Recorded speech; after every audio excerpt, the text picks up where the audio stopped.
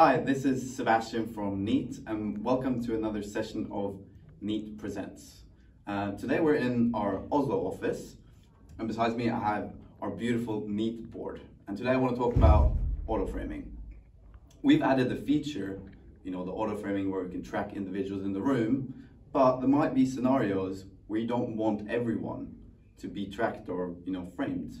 You might be walking into the room, you might want to limit it for a couple of seconds. You might be in an open area. In one of our latest updates, we've added a feature called boundaries. What the boundary feature will allow you to do is set a parameter of where the camera will be tracking individuals. So I'll show you how you can turn this on your device at home.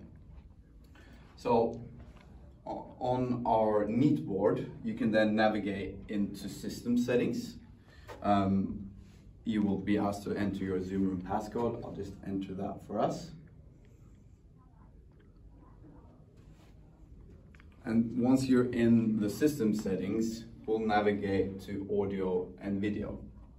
When you scroll down, you'll see the subject boundary option.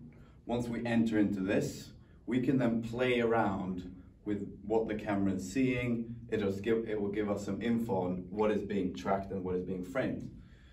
So let me jump into this. So as you'll see, you get a full overview of what the camera is seeing. You have green squares around the people.